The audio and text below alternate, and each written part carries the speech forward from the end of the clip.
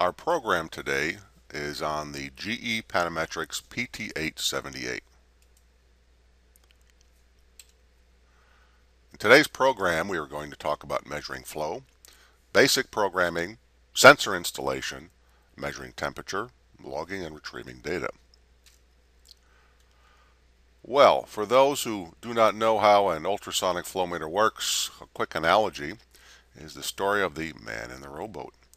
And as you see, the flow is going from the left to the right in this river, and the man would like to cross the river, and as he crosses the river he's carried downstream and it takes him a certain period of time. But as he comes back across the river, he meets the current and it takes him a longer period of time. So there's a differential in his transit time across the river versus his transit time coming back across the river. And that differential of that transit time is how we calculate how fast the river is flowing. And in this case, how fast the flow is flowing inside a pipe.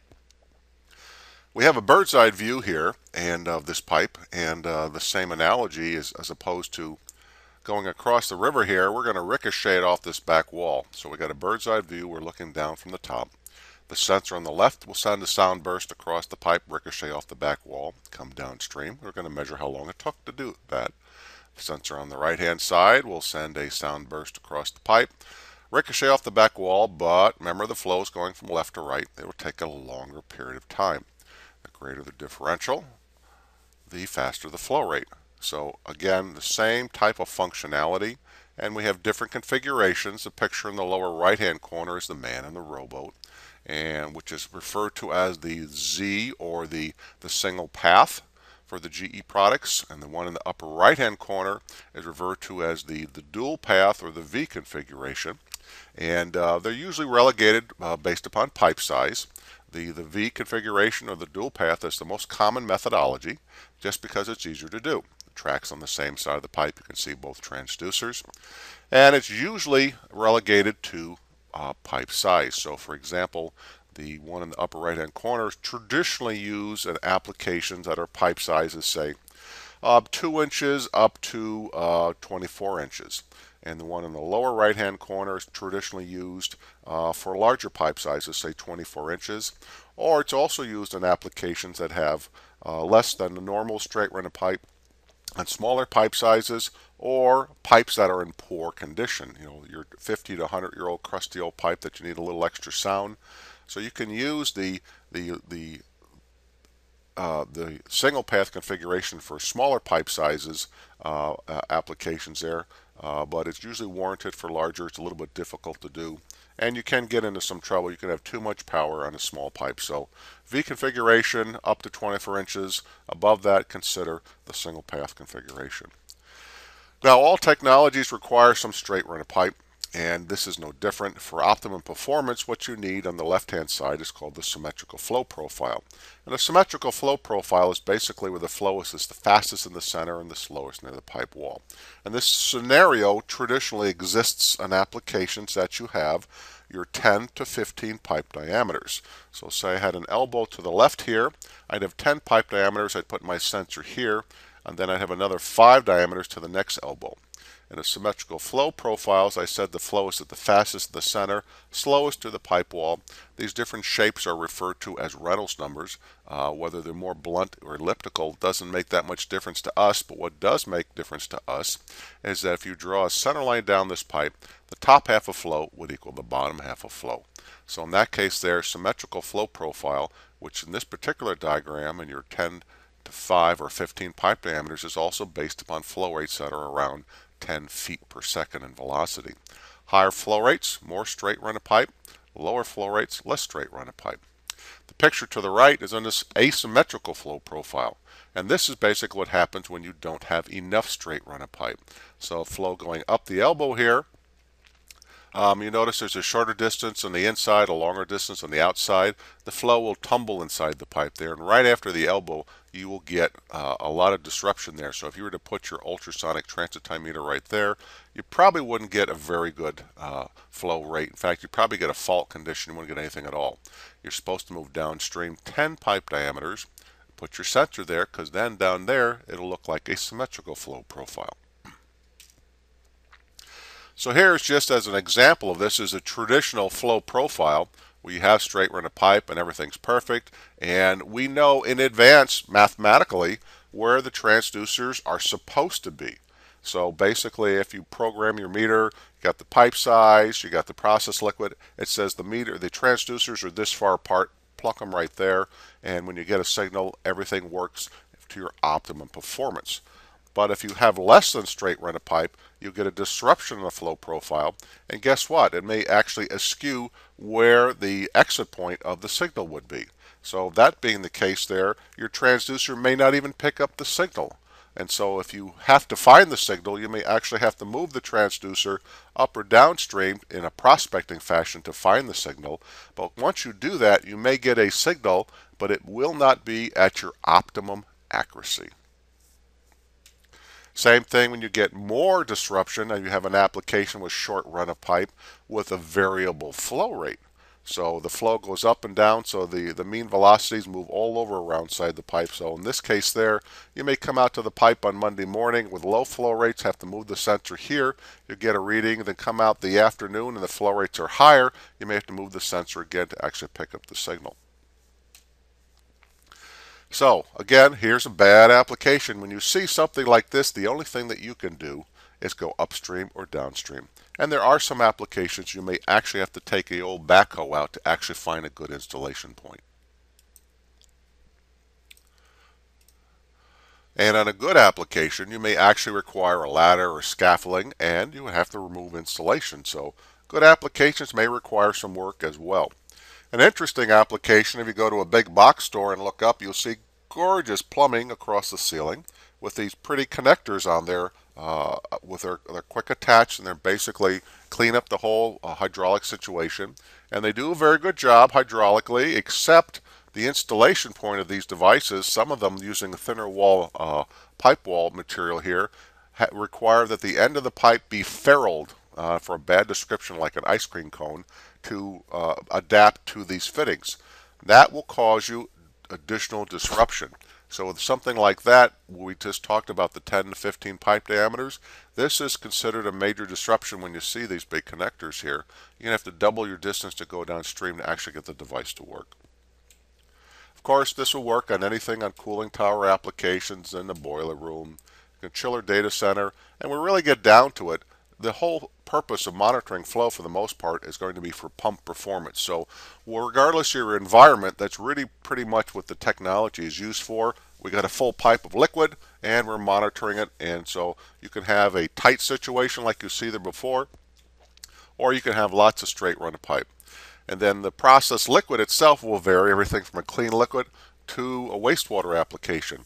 And generically speaking, an ultrasonic transit time flow meter will work on ultra pure liquids like DI water or jet fuel with a specific gravity of 0.4. I mean, really clean stuff, to water and glycol, work in sewage, but it's not going to work in sludge.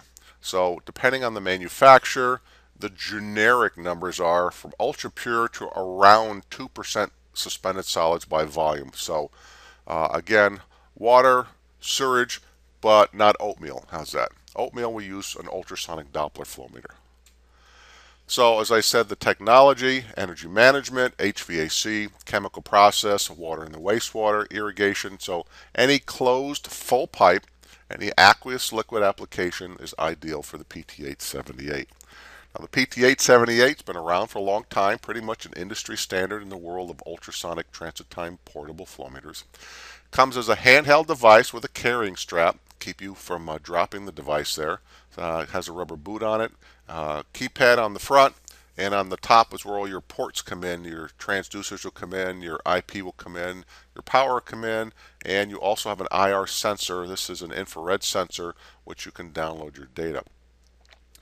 It has a host of different transducers. Some of the more popular ones and the newer designs are the 402, which is a 1 megahertz sensor, which is traditionally used from say 2 to 26 inches. It can go a little higher, it can't go a little lower. The 401 is a half megahertz transducer. Again, it's designed primarily for larger pipe applications. Again, you can go to lower pipe applications if you say have heavier solids or poorer pipe wall conditions. And then the small pipe sensors, the 408 is on its own little track, which is a nice small little footprint. Off the top of my head, it's only got like a 6 or 8 inch footprint, so it's really good if you're in an HVAC application close to the coil that you don't have a lot of straight run of pipe. So you need a smaller footprint there. And it's designed as a 4 megahertz transducer to go from about half an inch to 2-inch pipe sizes. Then we get in some of the specialty transducers, another small pipe sensor that we have high temperature. And this guy will go up to the CFLP series, will go up to 450 degrees. And even higher than that, well, that hockey stick to your right there, this technology has been around for a long time. It's called a waveguide, and basically it's a heat sink. And the sensor, the transducer, goes on the end of this heat sink and basically dissipating the heat sink. And you can go up to temperatures as high as 750 degrees, but it is not inexpensive. The interface between the blade and the pipe will use metal foil, and depending upon the application, you can use gold and all kinds of other materials. So as you can imagine, the moving this sensor around can be quite expensive there, but I don't think you're going to find a 750 degrees temperature every day, but is a solution with your existing technology if you add this feature. The good old standard clamp fixture comes in different package sizes. The comes in the 12, 24, and larger. Just a hint, the 12-inch rulers fit in your carrying case. Any ruler larger than that does not fit in your carrying case. That's why we sell spare rulers. Larger applications, if you've got a lot of big magnetic or a lot of big metal pipe applications, the magnetic clamp is a nice tool, but mind you, it is the same standard clamp fixture with another, I don't know, 8 to 12 inches on either side holding the magnet, so it is a big transducer. But if you got a lot of, 24-inch pipes that you're walking around, you're going pipe to pipe, it'd be a nice tool. It has an optional carrying bag, but do take note that the maximum temperature of the magnets, I believe, is 140 degrees F. Now, changes in the midst. The PT878, as I said, been around for a long time. This year and a little bit before, they added a new part matrix. You can get, we sell them as a kit, so you'll see kit numbers on the website, and that's been going on for years. But in addition to that, you'll see on the GE data sheets the PT system part number package. And just as a quick breakdown, there is you can get the meter itself, or you can get the meter with the transducers and so on. And the reason being for this packaging is it has new discounted pricing available. So if you're interested in getting a kit, take a look at the PT Systems packages. They don't come with a thickness gauge like they used to, and they don't come with the IR reader or things like that. If you look down on the bottom there, Instruments Direct has some value packages there, and there's a small typo there. With all our systems, we include a free calibration certificate and a free USB to IR converter, not the IO cable.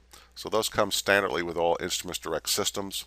So check out the PT Systems part matrix on the website.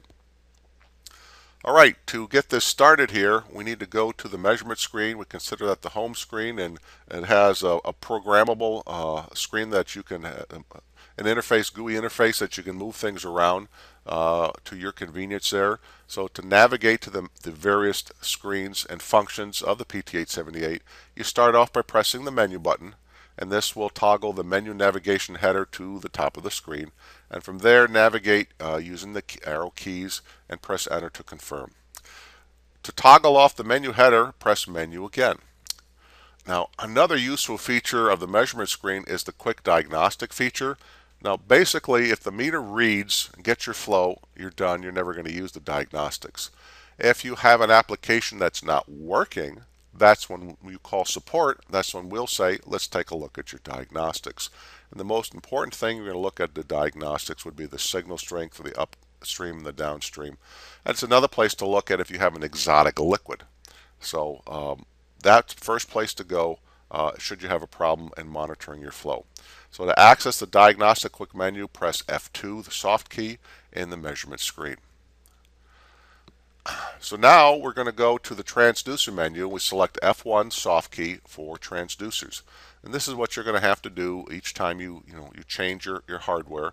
And from here, it's divided up in a bunch of different tabs there. And in this case there, we've selected a clamp on transducer. And from the transducer menu has a host of drop-down screens selecting your type of transducer. So this is important that you put down the correct transducer, and some of the old numbers there, the 24 and so on, those are older part numbers. And you'll know you'll have an older PT878 if you don't have the firmware that supports some of the newer transducers such as the 401, the 402, and the 408. And we can update the firmware for you, or you can try to do that yourself. So you select the correct transducer, and then after that we're going to go to the pipe tab. And this is where people make their biggest mistake. Bad data in, bad data out. So you must put in the correct pipe OD, and if you're not really sure, take your tape measure, wrap it around, divide it by pi 3.14, and you'll have your pipe OD.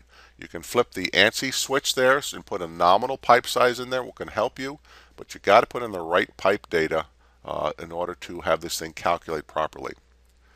The next tab is lining, and the only time you're going to see that maybe is in a municipal application where you get a cast iron with a mortar lining or a ductile iron with a mortar lining there. Occasionally in the industrial side you'll see some Kynar linings and so on. But if you have a liner, you have to compensate for that as well. Now we select the liquid. So we go to the fluid tab. It's a drop-down menu of all the different processed liquids. It will automatically default the sound speed for you. If you have a unique temperature situation, there's a place to plug in the temperature on the lower corner of the display itself. For the most part, the device here is probably plus or minus 10% of the sound speed, and you're really not going to have any significant differences. In the case where you have your HVAC application, we have water and glycol. You can see the bottom lower right hand corner. You can actually plop in your 30% glycol, which is traditional. But as you'll note, as I said, the generic rule is plus or minus 10% of the sound speed. It doesn't make a whole lot of difference. If you look at the difference in sound speed of water and 30% glycol at nominal temperatures, you're not going to be outside that 10%. So in a lot of cases, you can just leave the meter set up on water and get correct data. Now we're going to select the path. So on the path there, remember again, we were going to select a single traverse, which is a Z mount, one on each side, or the V mount configuration, which is both on the same side. Again, most of you will be using the two traverse, which is the V mount configuration. And then the device will give you the spacing and where to locate the transducers. As we said, you want your 10 to 15 pipe diameters downstream. More if you have obstructions like we looked at before. Get away from those special connections, get away from pumps, get away from T's, reducers, and any invasive thing inside your pipe. Now we get to the transducer itself, and the most common question people ask me is, geez, how much goop do I put on the transducer? How much acoustic coupling do I put on the transducer? The rule of thumb is like toothpaste on a toothbrush, and the type of couplant that you use is also indicative of your application. So some of the GE kits standardize on using the water-soluble grease, which is great. You can clean up and wipe up, and your hands aren't too yucky when you're done there. But it's not going to tolerate a moist liquid application when you got sweating pipes or cold pipes or hot pipes. So then you're going to have to use a silicone grease. So we have a host of different couplants you can use for different applications. Toothpaste on a toothbrush is usually all you need. The transducer is flat, the pipe is round. Sound travels faster through a solid, hence the acoustic couplant is the solid that transfers the sound through. You need to prep your pipe, so if you have insulation on the pipe, you cut a complete horizontal cut and remove the insulation off the outside of the pipe. We get calls from people all the time, so they have a problem, and basically they're doing the cookie cutter outfit. They'll go to the insulation, they'll cut a little hole and stick their sensor in the little hole and never get the spacing quite right, and secondly, never really discover what's under the insulation. There's always a surprise there, so if it's at all practical, you got to remove the insulation to put the sensor on the pipe. Adjust the sensor spacing, strap it to the pipe, and you're good to go. As far as location on the pipe, vertical, horizontal doesn't make any difference, but note on the horizontal, the top of the pipe at 12 o'clock you can't have aeration, And at 6 o'clock, you can have some buildup and some breeze. So anything on the side of the pipe, anything from 1 to 4 o'clock is probably a better location. So here's a picture of the traditional dual traverse where there's both sensors on the same side of the pipe. Again, this is a bird's eye view, so it's not at 12 o'clock, say it's 3 or 9 o'clock. We put the equipment on the pipe, and we get calls all the time that said, up, we're in the middle of the field, can you express out a new chain or a wing nut is busted? And guys and gals, the clamp is hardware. If you're in a pinch, get yourself a tape measure and a zip tie or a hose clamp, and you're still in business. So this is just hardware to make life a little easier, but it's not absolutely required. Remember, the whole purpose of the clamp is to give you a certain amount of spacing. It's a ruler. It's not a micrometer there, so you can get the right spacing to put the transducer in the pipe, and you can do things in a pinch. Here's a picture of the single traverse, so we're going to put the standard clamp on one side of the pipe, and then we're going to put the single transducer on the other side of the pipe. And on a large pipe application, this can actually be lots of fun, because sometimes you can't see the other side of the pipe. So my suggestion is to put the track on one side of the pipe with the ruler and everything, mount it, and then draw a line up to the other side of the pipe and measure 180 degrees, draw another horizontal line, draw a line across the top of the pipe from the starting position of one transducer and put a transducer on the mating side. Now again, this is a math equation. If the pipe is perfectly round, everything is just hokey dokey. But if you're going to put this on a large plastic pipe, they tend to get egg-shaped after a while. So you may actually have to prospect and move the transducer to find the right location.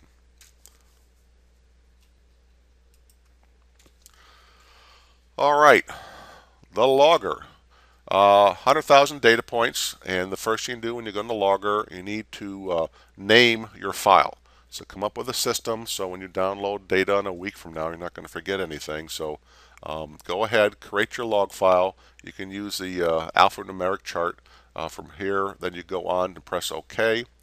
Now we need to start and set up the log. So here we're going to set up the format type. Recommended to use linear and standard. It's easier to read the log files. And next we're going to set the start and the ending date and times. So in this case there, give yourself a little time, advanced time. Don't say I'm going to start in 10 seconds. So give yourself a little start time, and you can actually practice a log on your desk if you feel uncomfortable with that before you go into the field. So your start time you put down, your end time you put down there, and date. The logging intervals, depending on your application, most people tend to use once a minute. If you log once a minute, you get 1,440 data points in a day. That's fine. That's a lot of data. If you're monitoring toilet flushes, then you might want to go down to the minimum, which is 10-second increments. But it's lots of data, but remember, you only have 100,000 data points. And this can be interesting because what if you're collecting different pieces of data? I want to collect totalization. I want to collect flow rate. Maybe you're measuring temperature or BTU. Each one of those counts as an additional data point. So calculate out the number of data points total that you need, and you get started. So on the last step, we use the measurement. We want to select what we want to track. So choose any of the no unit boxes and hit enter. And from there, choose any desired unit that can be replaced or repeated for numerous measurements. So now we can move on. After all settings are input, press activate to begin or queue your log. And now to confirm your meter is being logged, it has a little writing pencil icon in the status bar. That tells you that everything is moving forward here. So to retrieve the data, we have to confirm that the communication option and the menu, meter communications, has been set to the IRDA protocol, and that the IR beam on the PT878 has a clear access to the sensor. Some of the older devices have serial ports, and the newer devices have USB ports. So under Log Manager, highlight the desired log on the left window, press Menu, scroll to the Transfer option, and press Enter.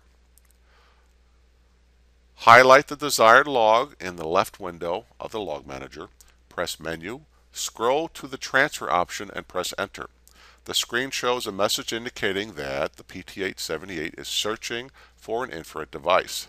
Now if it finds a device, it sends another message indicating that it's uploading the log.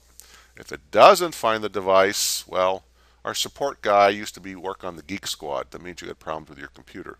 So give us a call. We'll see how we can help you out. So again, here's a picture I said of the hardware device itself. You can use what you have.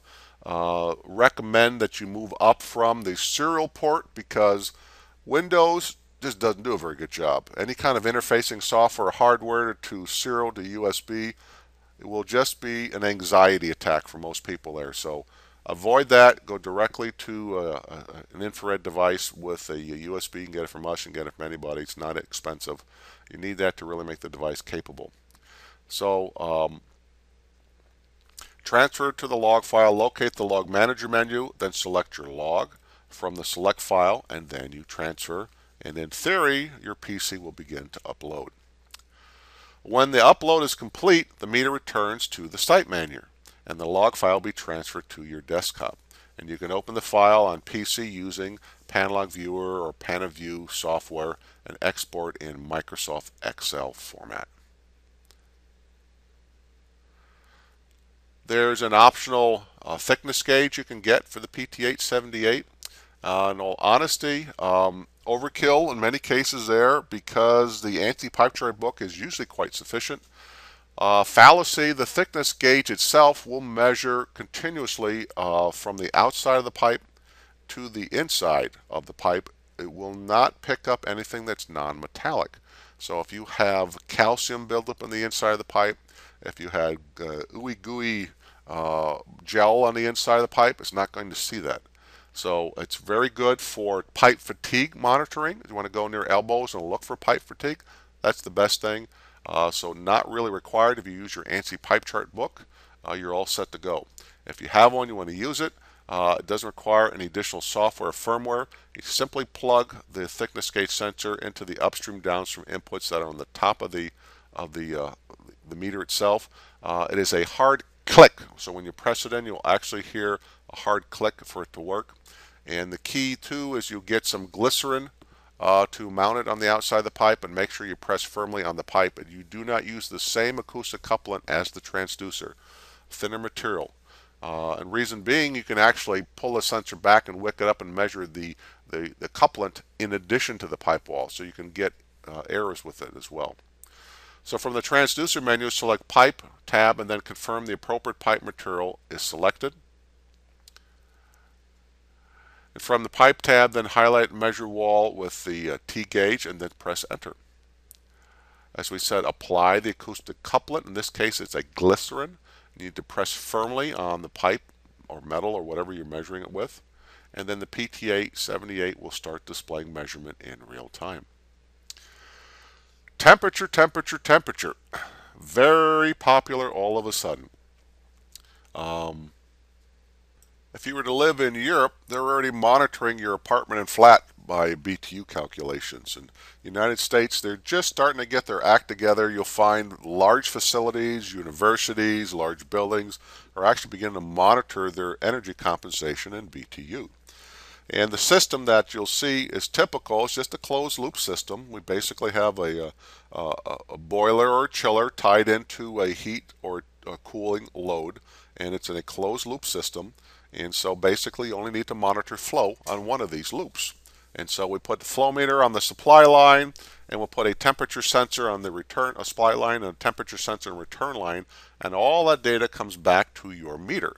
And then the meter will calculate BTU. It's pretty neat. But remember, you got to collect all those data points. So in this case there, we got flow is 1, temperature over here is 1, another temperature over there is 3, and then we calculate the BTU. So you're eating up your data points really quick. Now, the kit that you can get, the newer kits, are much more convenient. The older kits, you had a terminal block and all kinds of wires coming out of it. Now, basically, you have some precision strap-on RTDs that go on the outside of the pipe, and we give you some thermal coupling compound. It looks like zinc oxide, real thick, gooey stuff there. And those get plugged into this Y connection, which basically takes the 420 milliamp out of these temperature sensors and runs it right into your I/O port. So there's the hardware. So this is an option that you can get, the energy option for the PT878. And it does eat up the battery. So when you're going to do a BTU calculation, you probably should plug in the meter. for extended use. Now, this is where people make another really big mistake. They said, well, it's BTU, let's throw it on the pipe and we got good data. If you don't do it correctly, you can get bad data. If you're off, 5% on the temperature, you can be off 25% on your BTU calculation. So what you really need to do is take note. You're looking for temperature differential. A clamp-on temperature sensor is not the exact temperature sensor, so we kind of limit it to metal pipe applications. But for location of the sensor, we have to have the left hand and the right hand doing the same, or the supply and the return doing the same. So as you see illustrated, you're not going to mount your RTD on the supply at 12 o'clock and on the return at 6 o'clock. You could have a couple degrees differential on the same pipe if I was to mount a sensor here and a sensor here, because heat rises. So basically what we do is we put the temperature sensor on 3 o'clock on both the devices there to minimize the temperature differential. And that's really all we're looking for, is temperature differential. So this situation here, you can have the best equipment in the world, you got bad data, and you're going to calculate bad data as well.